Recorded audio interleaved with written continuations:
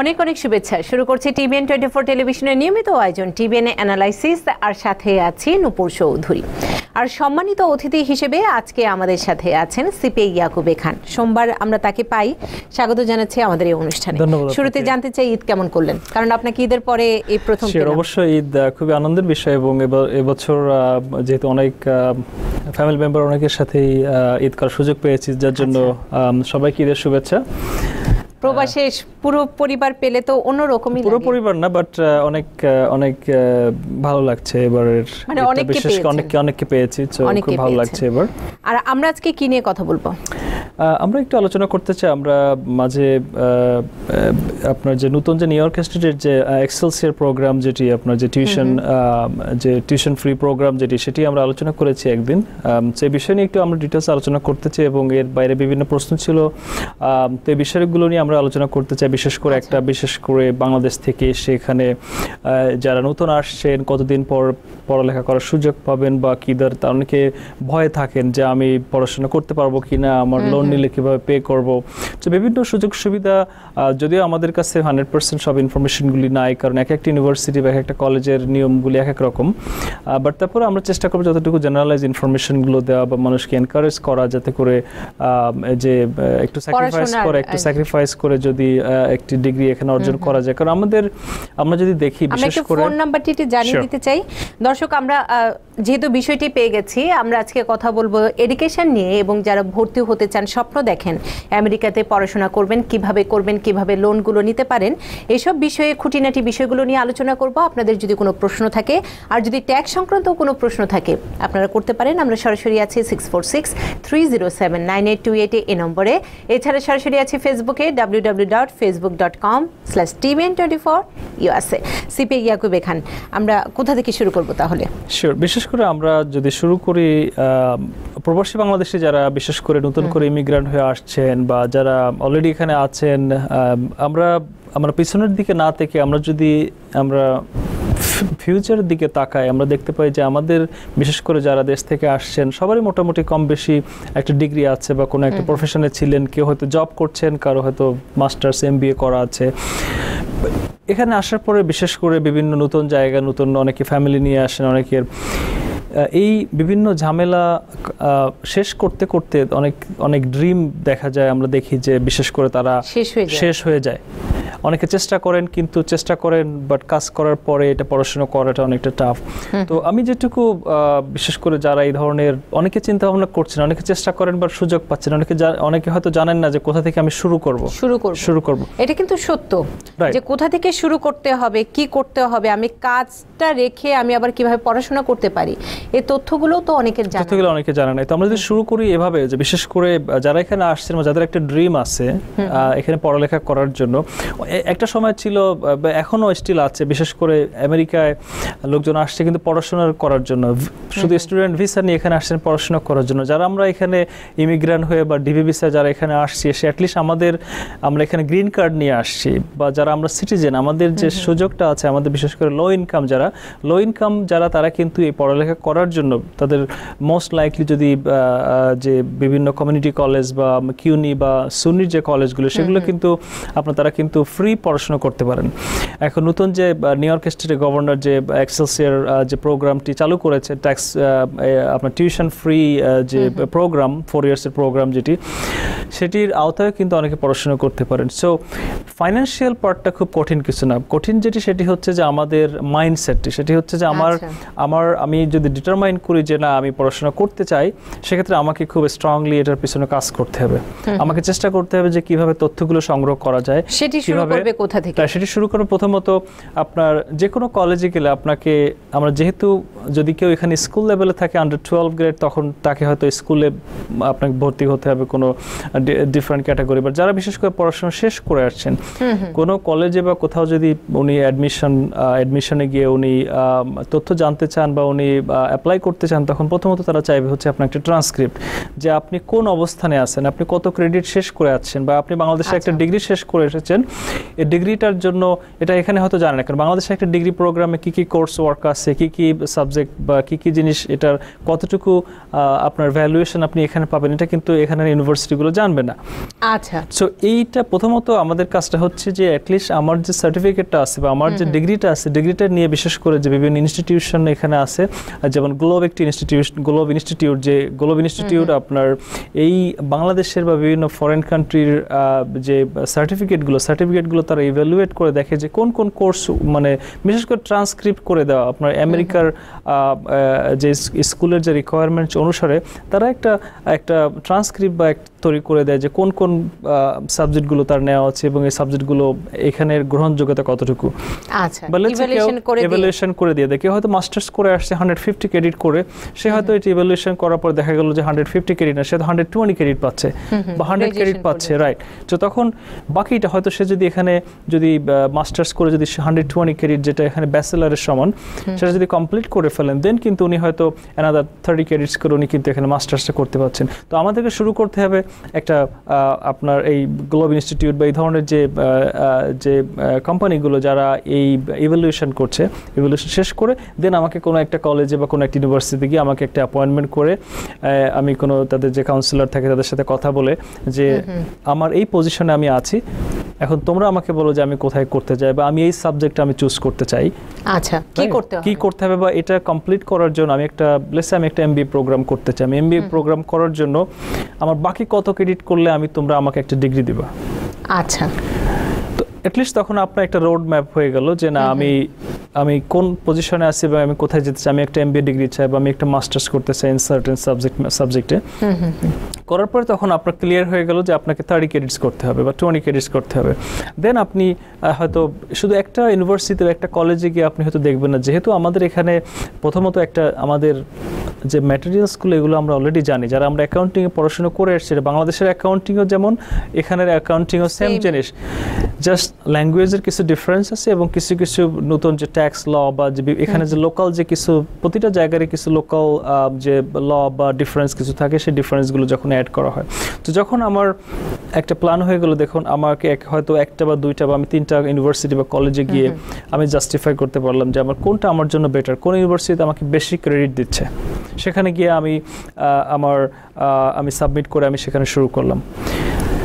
এরপরে অনেকে প্রশ্ন যে আমার টিউশন আমি কিভাবে পে করবো, বা অনেকে আমরা জানি অনেকে ভয় দিয়ে থাকেন, বিশেষ করে যে আপনি কিভাবে পড়াশোনা করবেন, বেশি নেতিবাচক কমেন্টই বেশি আসে, রাইট, যে কিভাবে আপনি পড়াশোনা করবেন, কিভাবে এখানে এই এত খরচ কিভাবে আপনি বহন করবেন। তো এখানে বিশেষ করে আমরা যে জিনিসটা আবারও বলতে চাই সেটি হচ্ছে যাদের লো ইনকাম তাদের জন্য এই টিউশন এক্সপেন্সগুলো যদি সার্টেন ইউনিভার্সিটিতে ফ্রি, বিশেষ করে নিউ ইয়র্ক স্টেটের যে নিয়ম, যদি এর বাইরে কেউ চান যে আমি কোনো এই কিউনি বা সুনিতে আমি পড়াশোনা করতে চাই, আমি আরেকটু বেটার বা আমি যে প্রাইভেট স্কুলগুলো আছে, যে প্রাইভেট ইউনিভার্সিটিগুলো আছে যেগুলো আরেকটু এক্সপেন্সিভ, সেখানে পড়াশোনা করতে চাই, সেখানেও একটা ফাইন্যান্সিয়াল এইড বিভিন্ন ধরনের যে ফাইন্যান্সিয়াল সুযোগ আছে, হয়তো বা কিছু একটা অংশ তাকে কিন্তু লোন করতে হতে পারে, বাট লোন করতে হলেও কিন্তু এটা আসলে খুব কঠিন কিছু না। লোন করে আপনাকে এখনই পে করতে হবে, আপনাকে পে করতে হবে পড়ালেখা শেষ করার অ্যাবাউট 6 মান্থস পরে গিয়ে আপনার ইন্টারেস্ট শুরু হবে। আচ্ছা, তো তারপরে যদি কারো ফাইন্যান্সিয়াল প্রবলেম থাকে, বিভিন্ন সুযোগ আছে তাদের কাছে রিকোয়েস্ট করা যে হয়তো আমি এখন জব পাইনি বা আমার আরও 6 মান্থ সময় লাগবে, তাদের আরও গ্রেস পিরিয়ডটা হয়তো তারা আরও একটু এক্সটেন্ড করতে পারে। তো বিভিন্ন রকম সুযোগ আছে।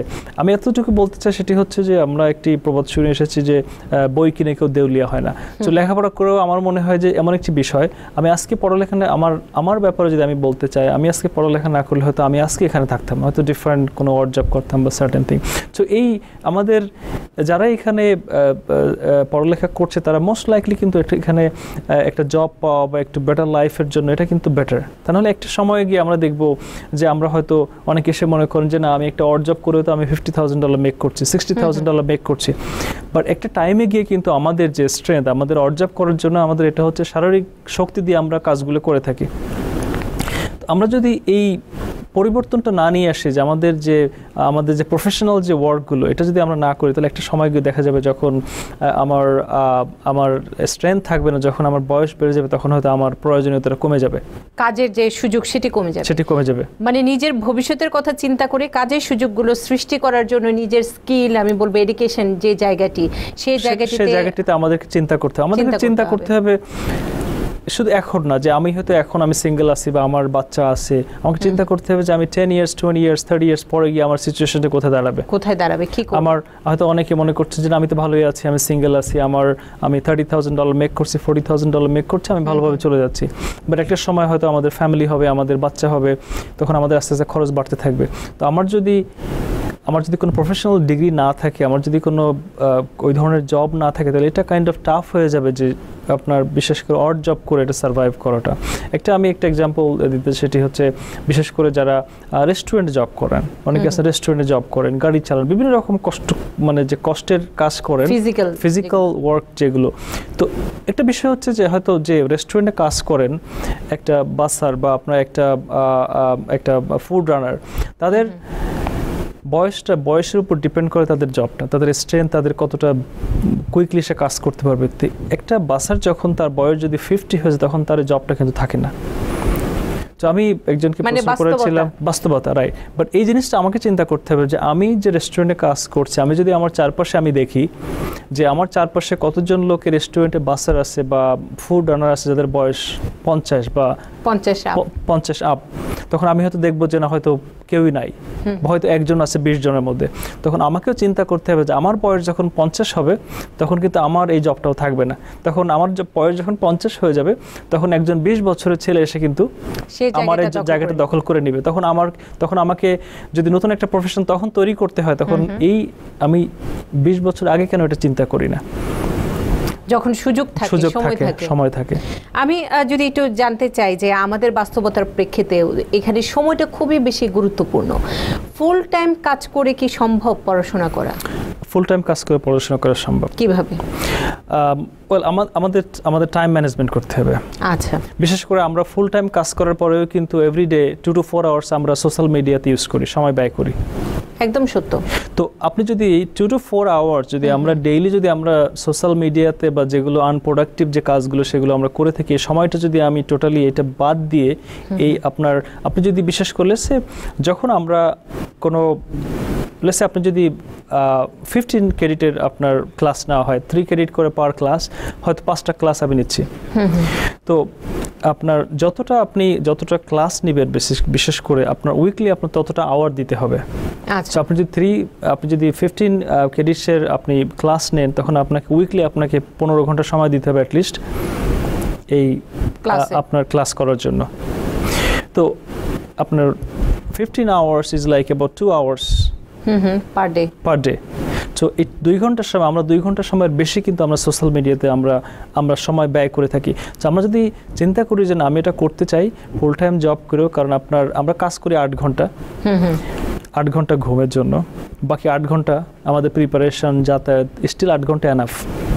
তো চেষ্টা করলে আমার জানা মতে অনেকে আছেন, ফ্যামিলি আছে, অনেকে সিঙ্গেল আর্নার, যে একজন কাজ করছেন ফ্যামিলিতে, কাজ করে ফুল টাইম কাজ করে ফ্যামিলি মেইনটেইন করে, শুধু হাজব্যান্ড ওয়াইফ না, বাচ্চা আছে তাদের মেইনটেইন করে স্টিল হয়তো তারা ফিনিশ করছেন।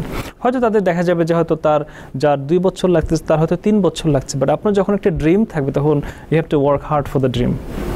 এটি সত্য, তখন অনেক কিছুই সহজ হয়ে যায় সেই স্বপ্নের জন্য। বিষয়টি হচ্ছে আমরা যদি এক্সকিউজ দেই, আমরা এক্সকিউজ দিলে অনেক কিছু এক্সকিউজ। আমরা কি করি, আমরা যখন দেখি যে আমাদের কিছুই হচ্ছে না, তখন আমরা ব্লেম করি, আমার ফ্যামিলি নিয়ে আসছি বলে আমার পড়াশোনা হচ্ছে না, এখানে এসে খুবই হার্ড, এটার জন্য পড়াশোনা হচ্ছে না, আমার জবের পরিবেশ নাই, জবে আমাকে হার্ড টাইম দেয়, এটার জন্য পড়াশোনা হচ্ছে না।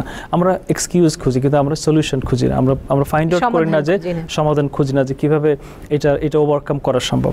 বাট এটার জন্য কিছু ডেডিকেশন দরকার। এখন আমাদেরকে এভাবে চিন্তা করতে হবে, আমি যে জিনিসটা আমি করছি এখন, আমি যদি সেম জিনিসটা কন্টিনিউ করে যাই, তাহলে আমার রেজাল্ট কিন্তু ডিফারেন্ট কিছু হবে না। আপনার রেজাল্ট ডিফারেন্ট করতে গেলে আপনার ইনপুটটা কিন্তু ডিফারেন্ট হতে হবে, নিজেকে তৈরি করতে হবে। এখন আমি যদি সেম প্রতিদিনই 4 আওয়ার্স, আমি যদি 2 আওয়ার্স টু 4 আওয়ার্স আমি যদি সোশ্যাল মিডিয়াতে আমি সময় ব্যয় করি, তাহলে আমার এই টাইমটা আমি তো কোনোভাবে আমি মেকআপ করতে পারবো না অন্য কিছু দিয়ে, যেভাবে আমাদের চিন্তা করতে হবে। বাট আমি এতটুকু বলতে চাই সেটি হচ্ছে সব কিছু ডিপেন্ড করে আমাদের মাইন্ডসেটের উপর। বিশেষ করে আমাদের দেশ থেকে যারা আসছেন অনেক হার্ড ওয়ার্কিং আমরা, এবং আমরা কাজ করতে পারি, পড়াশোনা করতে পারি। আমাদের বিশেষ করে আমরা যত কুইকলি আমরা বাংলাদেশের ছেলেমেয়েরা ল্যাঙ্গুয়েজটা পিক আপ করে, বিশেষ করে যারা ছোট আপনার বিশেষ করে যারা 30-এর নিচে যারা আসে তারা খুব কুইকলি কিন্তু এটা পিক আপ করতে পারে।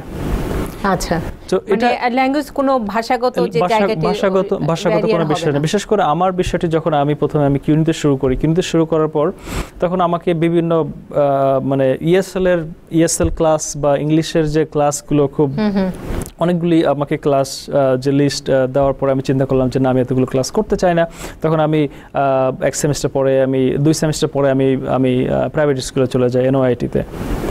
আচ্ছা, তো এখানে যাওয়ার পরে তখন আমার সময়ের বিশেষ করে সিস্টেমটা ছিল যে আমি যতক্ষণ না পর্যন্ত ইএসএল ক্লাসগুলো সার্টেন অ্যামাউন্ট অফ ক্লাস আমার যতক্ষণ না পর্যন্ত শেষ না হবে ততক্ষণ পর্যন্ত আমি আমার যে মেইন আমার যে সাবজেক্টের আমার অ্যাকাউন্টিংয়ের যে ক্লাসগুলো সেগুলো আমি নিতে পারবো না। আমাকে আগে ইএসএল ক্লাস শেষ করতে হবে। তো আমি যখন প্রাইভেট স্কুলে চলে যাওয়ার পরে আমি কিন্তু ওই ইএসএল এর সাথে কিন্তু আমি কিন্তু আমার যে মেজরের যে ক্লাসগুলো সেই ক্লাসগুলো কিন্তু আমি নিতে সক্ষম হয়েছি, এবং আমি কিন্তু উইথিন 3 ইয়ার্সের মধ্যে আমি কমপ্লিট করে বের হয়ে এসেছি। মানে সবকিছু পড়াশোনার যে জায়গাটি সেই জায়গাটিতে শেষ করেছেন। এই যে স্বপ্ন এবং তার বাস্তবায়ন, অনেক বাধা আসে। আপনি বলছিলেন যে আমরা যদি চাই অনেকগুলো বাধা সামনে দাঁড় করিয়ে নিজেকে পিছনে, এখানে অনেক ধরনের সুযোগ আছে। কিউনির কথা বলছিলেন, সোনি, যেগুলো স্টেট ইউনিভার্সিটি, সব কিছু মিলে প্রাইভেট ইউনিভার্সিটি যাদের আমি বলবো সক্ষমতা কম, তারা যখন যাচ্ছেন, তো সেই জায়গাটিতে যদি আমি বলি প্রথম প্রতিবন্ধকতা আসে কি এবং সেটির সমাধান কি? কারণ আপনি তো নিজে ব্যক্তিগতভাবে সেই এক্সপিরিয়েন্স আছে। এখানে বিশেষ করে বিষয়টি আমি বাধাটি আগে জানতে চাই। বাধাটি হচ্ছে বিশেষ করে আপনার আমাদের মধ্যে নেগেটিভিটি বেশি কাজ করে। ওকে, আমাদের নিজেদের মধ্যে থেকে, বিশেষ করে আমাদের যেহেতু আমরা বাংলাদেশ থেকে আসছি, আমাদের নেগেটিভিটিটা অনেক। আমরা ছোটবেলা যদি আমরা চিন্তা করি, আমরা এমন একটা মেন্টালিটি অলওয়েজ নেগেটিভ, পজিটিভের থেকে নেগেটিভ অনেক বেশি। এটা করো না, এটা করা যাবে না, বাইরে যেও না, এটা করো না, এটা ধরা যাবে না। বিভিন্ন প্রতিটা জিনিসের মধ্যে আমাদের কাছে একটা বিষয় ছিল যে প্রতিটা জিনিসই খারাপ, আমাদেরকে প্রতিটা জিনিস থেকে অ্যাভয়েড করতে হবে। তো আমরা যখন এখানে পড়াশোনা করতে যাই বিভিন্ন রকম প্রশ্ন আসে। সেটি হচ্ছে, আচ্ছা ঠিক আছে, আপনি বলছেন যে এটা পড়াশোনা করা কঠিন কিছু না, ঠিক আছে আমি পড়াশোনা করলাম, পড়াশোনা করে যদি আমি জব না পাই, তখন আমার বিষয়টা এমন যে আপনি একটা পড়াশুনো করবেন, আপনি একটা ডিগ্রি নেওয়ার পরে আপনার মধ্যে যদি এতটুকু কনফিডেন্স লেভেল না থাকে যে না আমি একটা ডিগ্রি নেওয়ার পরে আমি একটা জব আমি পাবো না এই বিষয়ে, তখন আমাদেরকে এতটুকু কনফিডেন্স বিল্ড করতে হবে যে না আমি যখন পড়াশোনা করবো অবশ্যই আমি ফিল্ডে, আমি যখন আমার ব্যাচেলর শেষ করেছি, ব্যাচেলর শেষ করার পরে আমি আমার প্রথম জব শুরু করেছি $10 দিয়ে। আচ্ছা, তখন আমার অলরেডি ডিগ্রি আছে, 4 ইয়ার্সের ডিগ্রি আছে, আমার অলরেডি 2 পার্ট আমার সিপিএ এক্সাম কমপ্লিট হয়ে গেছে, স্টিল আই স্টার্ট উইথ $10। কারণ মানিটা বিষয় না, বিষয়টা হচ্ছে আপনার এক্সপিরিয়েন্স দরকার, আপনার স্টার্টিং দরকার। আমি জানি যে আমি যখনই শুরু করব তখন আমার কাজ দিয়ে আমি টাকাটা আমার যে স্যালারিটা আমার আস্তে আস্তে বেড়ে যাবে। মানে নিজেকে প্রমাণ করার সুযোগ। এখন আত্মবিশ্বাস থাকতে হবে, আপনাকে এটার জন্য কাজ করতে হবে, আপনার ইনপুট দিতে হবে, আপনাকে এটার মধ্যে আপনাকে চেষ্টা করতে হবে যে আমি কিভাবে, প্রথমত একটা ডিগ্রি, যেটা আমরা সবসময় করে বলে থাকি যে বিশেষ করে আমাদের প্রবাসী বাংলাদেশি যারা আছেন অনেকে স্মার্ট, অনেকের ডিগ্রি আছে, বিভিন্ন প্রফেশন থেকে আসছেন, এবং তাদের জন্য শুধু একটা ডিগ্রি দরকার, একাডেমিক একটা সার্টিফিকেট দরকার। কারণ আপনি যদি বাংলাদেশের কোনো একটা ডিগ্রি নিয়ে আপনি যদি কোনো একটা অফিসে অ্যাপ্লাই করতে যান, আপনাদের রেজিউমে যখন আপনি সাবমিট করবেন তখন তারা মনে করবে যে না আপনি তো এখানের বিষয়ে আপনি কিছু জানেন না, বা আপনার তখন যারা অন্য একজন সাবমিট করবে এখানে ডিগ্রি, তখন তাদের প্রায়োরিটি বেশি থাকবে। আমরা একটা ছোট্ট বিরতিতে যাই, তারপরে আবার এসে কথা বলবো যে এখানে শিক্ষার যে জায়গাটি সেখানে কি ধরনের সুযোগ তৈরি হতে পারে, কিংবা নিজের ভেতরে যে আত্মবিশ্বাস সেটি এনে এখানকার সার্টিফিকেট নেওয়া এবং নিজের ভবিষ্যৎ গড়া, এই বিষয়টি নিয়ে আমরা কথা বলছি। নিচ্ছি ছোট্ট বিরতি, সাথেই থাকুন। আবারও আমন্ত্রণ জানাচ্ছি টিবিএন অ্যানালাইসিস অনুষ্ঠানে, এবং সম্মানিত অতিথি হিসেবে সিপিএ ইয়াকুবে খান আমাদের সাথে আছেন।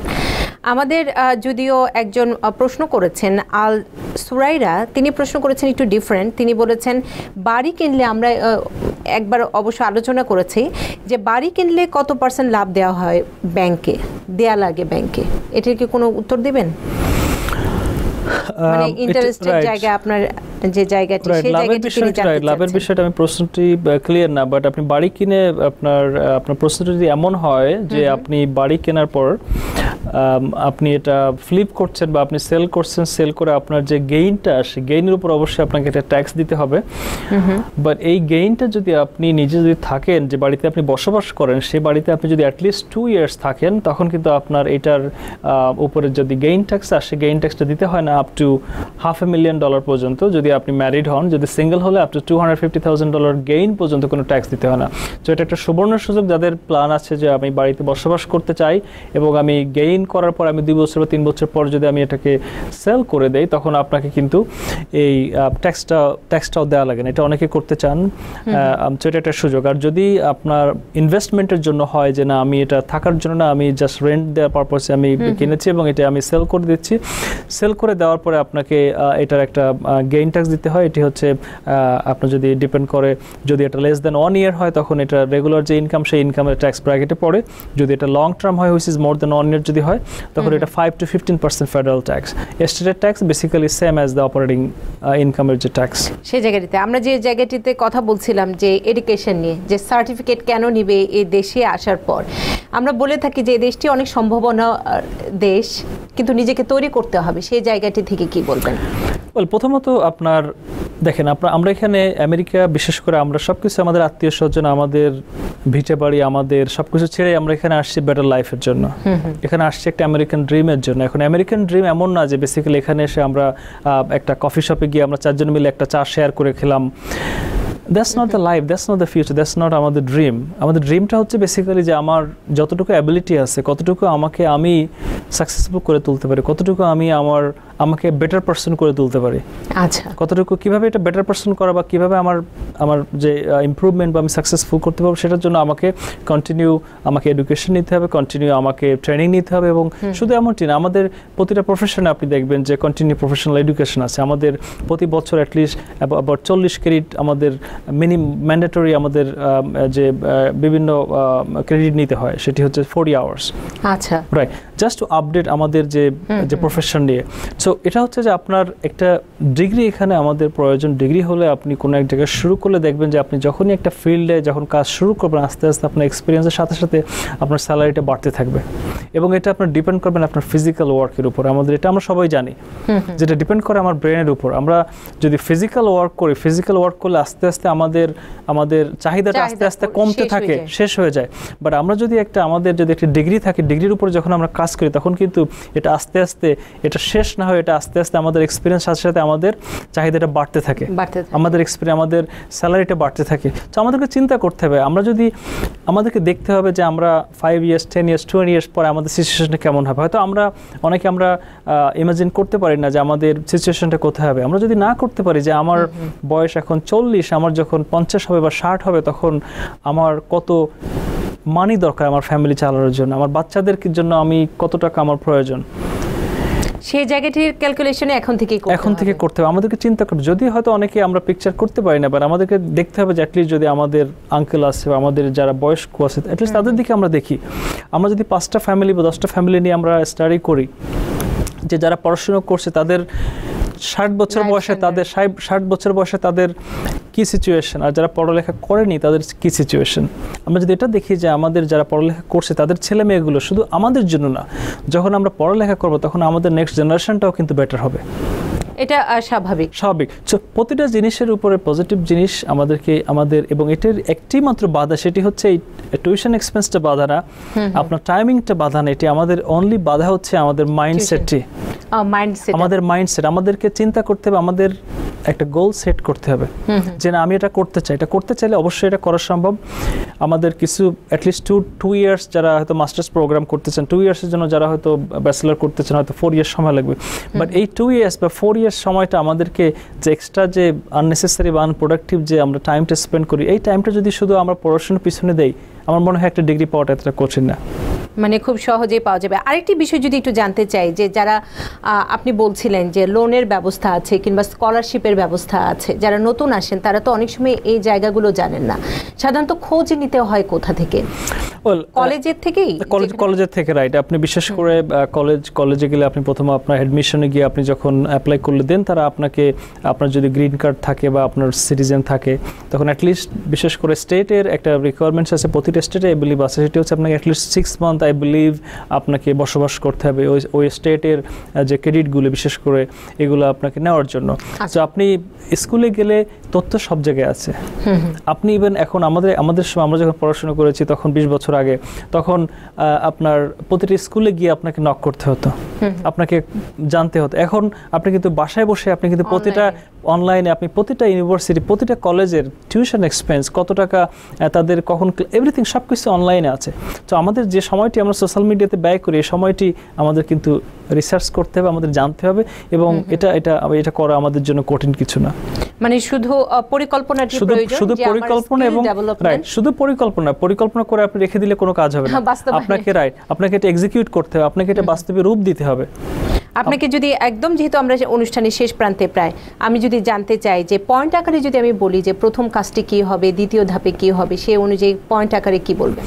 প্রথমত আমাদের এখানে আসার পরে আপনার অবস্থানটা আমাদেরকে জানতে হবে যে আমি কোন পজিশনে আছি, আমার সিচুয়েশনটাকে। আমি এখানে নতুন দেশে আসার পরে আমি জানি না যে এখানের ইউনিভার্সিটি বা কলেজের রিকোয়ারমেন্টসটা কি। তো এটার জন্য আমাকে কোনো ইউনিভার্সিটিতে আমাকে প্রথম গিয়ে আমাকে আমার সিচুয়েশনটা এক্সপ্লেইন করতে হবে। দেন তারা যদি গ্লোব ইনস্টিটিউশনের পাঠায় এটা জাস্টিফাই করার জন্য বা ইভ্যালুয়েশন করার জন্য, ইভ্যালুয়েশন করার পরে দেন আমি তখন বুঝতে পারবো যে আমাকে কত ক্রেডিট করতে হবে। আমি যখন একটা রোড ম্যাপ পেয়ে গেলাম যে আমাকে 20 ক্রেডিট করতে হবে বা 40 ক্রেডিট করতে হবে, তখন এই ক্রেডিটটা নিয়ে আমি কিন্তু রেডি হয়ে গেলাম। আমরা একটা প্রশ্ন নিয়ে নিই। কে আছেন আমাদের সাথে? আমি ব্রঙ্কস থেকে বলছি। নামটি বলে নিতে হবে যে ভাইয়া। নামটি বলছি, প্রশ্নটি করে নিয়ে আগে। আচ্ছা, এই রিসেশন নিয়ে অনেক কথা হচ্ছে, তো এই রিসেশন কি আসলেই আসছে কিনা, আসলে কি ব্যাপারে সাবধান হওয়া যায়, বা কি বিষয়ে, কোন বিষয়গুলো দেখা উচিত সাধারণ মানুষের, আমাদের মতো, এই বিষয়ে একটু জানতে চাচ্ছিলাম। আচ্ছা, নামটি তো বলতেই হবে। আচ্ছা, লাইনটি কেটে গেছে। অর্থনৈতিক মন্দার আমি যদি একটু সিপে ইয়াকুবে খান, আজকে আমরা সংবাদের যেটি দেখেছি, বিভিন্ন অর্থনীতিবিদরা আশঙ্কা করছেন এই বছরের শেষ নাগাদ অথবা 2021 সালে একটি অর্থনৈতিক মন্দার কবলে পড়বে আমেরিকা, যদিও ট্রাম্প মানা করেছেন। এই আলোকে আপনি যেহেতু সিপিএ, সেই জায়গাটিতে সাধারণ মানুষের প্রিপারেশনের জায়গাটি যদি। জি অবশ্যই, আপনার অর্থনীতির বিষয়ে অর্থনীতিবিদরাই এ বিষয়ে তাদের একটা ক্লিয়ার পিকচার দেবেন, বাট অ্যাজ এ সিপি হিসেবে ফাইন্যান্সিয়াল সাইড থেকে আমরা যদি এটা চিন্তা করি, বিশেষ করে আপনার যখন একটা অর্থনীতি মন্দা আসে তখন আপনি দেখবেন যে বিভিন্ন রকমের যে ফাইন্যান্সিয়াল, আপনার স্টক মার্কেট বলেন বা আপনার হাউজিং মার্কেট বলেন বা আপনার জব মার্কেট বলেন, আনএমপ্লয়মেন্ট রেট বেড়ে যাবে বা কমে যাবে, বিভিন্ন রকম যে প্রতিটা জিনিসের একটি উলট পালট শুরু হয়ে যায়। তো আপনি যদি মনে করেন যে না এখন আপনার যে হাউজিং মার্কেট ক্র্যাশ করবে, দেন আপনি যদি আপনার প্ল্যান থাকে যে না আপনি একটা হাউজিং, আপনি একটা বাড়ি কিনতে চাচ্ছেন, তখন হয়তো আপনি দেখবেন যে না আমি ঠিক তাহলে এই মুহূর্তে না কিনে আমি তাহলে একটু দেখি আমি 3 মাস পরে আমি এটা কিনতে যাই। বিকজ আপনি যদি এখন বিশেষ করে হাউজিং মার্কেট বলেন বা স্টক মার্কেট বলেন আপনার পিকে আছে, তো আমি যদি এভাবে প্রিপারেশন নেই যে আমি যখন ইনভেস্ট করব মেক শিওর যে আমার কতটুকু যে কোনো নিরাপত্তার জায়গাটি আছে। তো আমার যদি যে কোনো ইন্ডাস্ট্রি যদি ফল করে, দেন আমার যে ইনভেস্টমেন্ট আছে এখন, বিশেষ করে যখন 2008-এ যখন আপনার সাবপ্রাইম মর্গেজের জন্য বিশেষ করে যে হাউজিং মার্কেটে যে ক্র্যাশটি এসেছিল, সেটির জন্য বিশেষ করে এখন আপনি একটা বাড়ি যখন হাই প্রাইস দিয়ে কিনছেন 600,000 দিয়ে, তখন এটির যদি এই মার্কেট ক্র্যাশ করার জন্য এটি যদি $500,000 হয়ে যায়, তখন কিন্তু আপনি সেল করতে পারছেন না, বিকজ আপনার যে লোন আছে এই লোনটা আপনার কভার করবে না, বা আপনার যে যদি ইভেন লোন না আপনি যদি ফুল ক্যাশ দিয়েও কেনেন, বাট স্টিল আপনি ওয়েট করবেন। আপনি যদি মনে করেন যে না একটা মন্দা আসছে, তখন আপনাকে ওয়েট করতে হবে, আপনাকে দেখে শুনে আপনাকে পদক্ষেপগুলো নিতে হবে, সিদ্ধান্তগুলো নিতে হবে। মানে সতর্কতা, বাট বিশেষ করে এটা অর্থনীতিবিদদের পরামর্শ যেটি, সেটা সেভাবে কাজ করতে হবে। বাট আপনাকে বিশেষ করে যে বড় বড় ধরনের যে আমাদের যে ইনভেস্টমেন্ট বা পার্সেসগুলোর ব্যাপারে একটু কেয়ারফুল হতে হবে। যদি আমার মনে হয় যে না কোনো একটা মার্কেট ক্র্যাশ করবে, যে স্টক মার্কেট যদি ক্র্যাশ করে বা মন্দা হয়ে যায়, তখন আমাকে চিন্তা করতে হবে যে আমি তাহলে এখন এই মুহূর্তে আমার ইনভেস্ট করার সময় না, আচ্ছা, আমার অর্থটা আমি হোল্ড করে রাখবো, যখন এই মন্দাটা কেটে যাবে বা হয়তো লেটস সে হয়তো another 2 years লাগবে এই রিসেশনটা ওভারকাম করতে, দেন আমি ওয়েট করব আমার ফান্ড নিয়ে, যখন এই রিসেশনের লোয়ার লেভেলে যাবে তখন আমি ইনভেস্ট করব, স্থিতিশীল যখন আসবে, মানে বাজারে স্থিতিশীলতা যখন আসবে, বিষয়টি নির্ভর করে। একদম অনুষ্ঠানের শেষ প্রান্তে আজকে আমাদের একটি বিষয় ছিল, সেই বিষয় নিয়ে যদি উপসংহারে। শিওর, আমরা যে বিষয়টি আলোচনা করেছি আপনার আবারও বলতে চাই, সেটি হচ্ছে আমাদের একটি পরিকল্পনা, আমাদের একটি মাইন্ডসেট দরকার আসলে, যে আমি একটা জিনিস করতে চাই, এটার জন্য অবশ্যই আমাদের কিছু স্যাক্রিফাইস করতে হবে। যে জিনিসটা আমরা অলরেডি করছি সেম জিনিস যদি আমরা কন্টিনিউ করে যাই, আমাদের কিন্তু কোনো ডিফারেন্ট কোনো রেজাল্ট আসবে না। ডিফারেন্ট রেজাল্টের জন্য আমাদের কিছু ডিফারেন্ট কিছু করতে হবে। এটির জন্য পড়াশোনা করাটা কঠিন ব্যাপার না। আমি যেটি বারবারও বলি সেটি হচ্ছে মাইন্ডসেট, আমাদেরকে একটা ডেডিকেশন থাকতে হবে যে আমি এটা করতে চাই, এবং কিছু কিছু জিনিস আমাদেরকে স্যাক্রিফাইস করতে হবে। যেমন আমরা সোশ্যাল মিডিয়াতে যে সময়টি ইউজ করি, আনপ্রোডাক্টিভ কিছু সময় ইউজ করি আমরা, বিশেষ করে বিভিন্ন society, picnic, so many thing যেগুলো আনপ্রোডাক্টিভ। প্রথমত আমি যেটি মনে করি সেটি হচ্ছে যে আগে আমাকে এস্টাবলিশ করতে হবে, দেন আমি চিন্তা করবো আমার সোসাইটিকে এস্টাবলিশ করা, দেন আমি চিন্তা করবো আমার দেশকে এস্টাবলিশ করা।